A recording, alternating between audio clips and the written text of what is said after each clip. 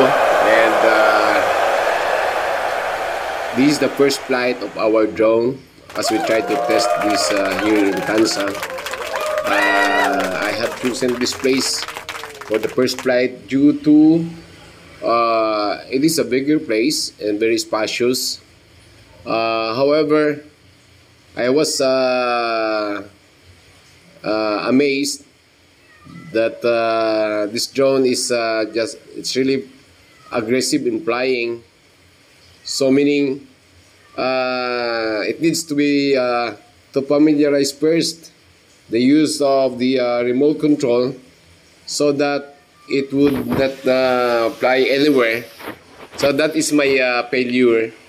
I did not try to master the remote itself, and I never I did not try to focus on the manual. So what I did, I just pushed the start. So what happened is just the first flight of our drone went to Malungay Tree, and this is the as you can see right now. I brought with me the manual in the middle of the street for us to be able to review and to follow the instruction. But as what I have said, due to my eagerness and excitement to have it fly in order to have the first flight and to take shots here in my investment here in Tansa. Oh my God, it went through, it flies very fast, and as what I have said, it went to the Malungay Tree.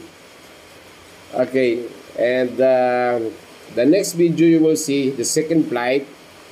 I was lapping and along with the children that is Marites here in this area. It went to fly direct to Aratiles tree.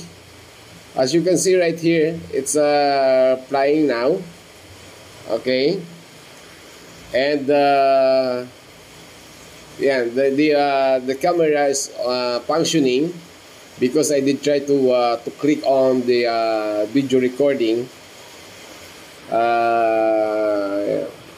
Well, let's see the second flight. Let's just try to observe to where it goes. Okay, so as you can see, there were children very curious and excited also to see how our drone will flew in the sky. And it helps a lot, these children, who was this called pointed wood, because I was able to use that in getting our drone in the Aratiles tree.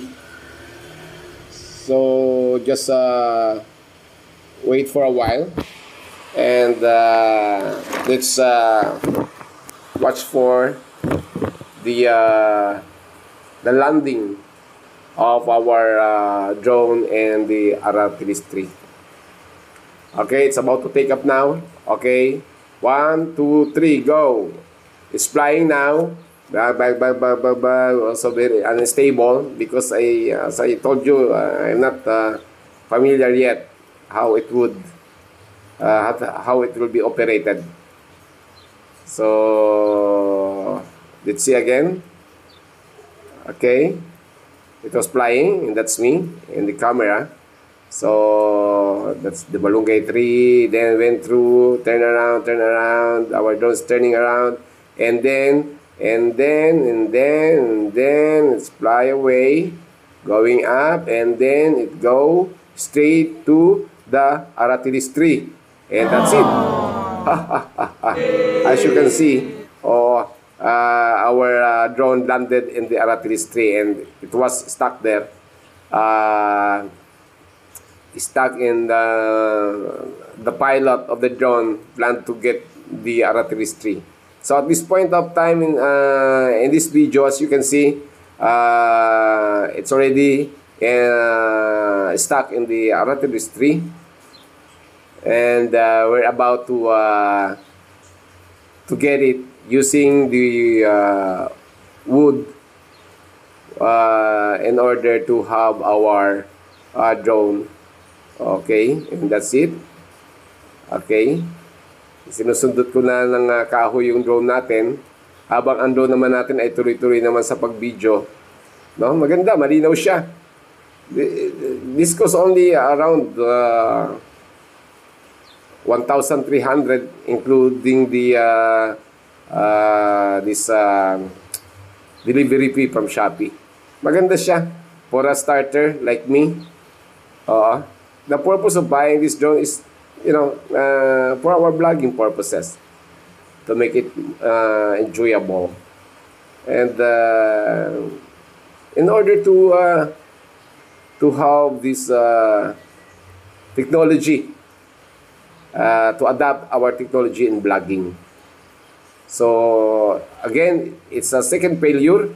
The second flight goes to the Aratiles tree, and we fly again for the third time because I am very eager to see how it fly in the sky. So it landed again in the somebody get it after getting it from the Aratiles tree. So we return back to our home base, to the helipad, so that we could test it again. So yeah, that's the wood that I had used in order to get our drone from the Aratiles tree. So with the help of the children watching with us, it helps a lot. Shout out sa mga bata na ito. Buti na lang may panundot na kahoy, pangsungkit para atin makuha ang ating drone. Now, let's watch for the third flight.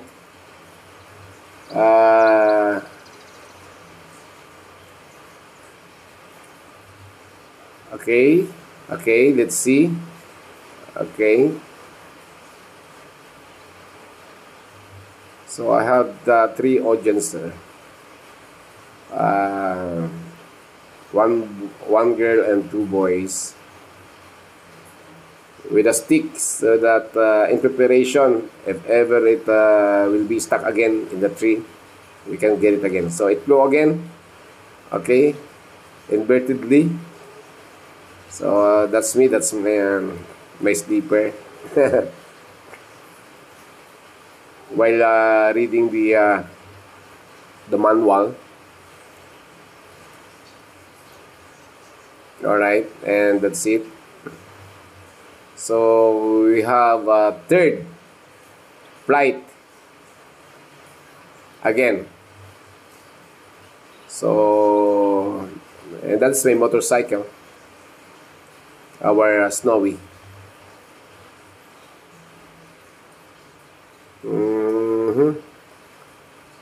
Ayan, nakakatuwa, para akong bata. Kasi nakaka-enjoy siya, nakakawala ng stress when you see your drone flying. But sooner or later, I will be able to master the drone itself. So it goes again. Okay. And then it flies. Okay. Again, that's me. There's only one thing that I noticed. I haven't tried it. I have recorded the video. However, the voice that I have was not captured in the video using the drone. That's why I had decided to use na lang to a voiceover. So it flew again. Oh, it goes back to the Aratiles tree, and then it fell down. Okay, on the ground. Okay, and the children get it.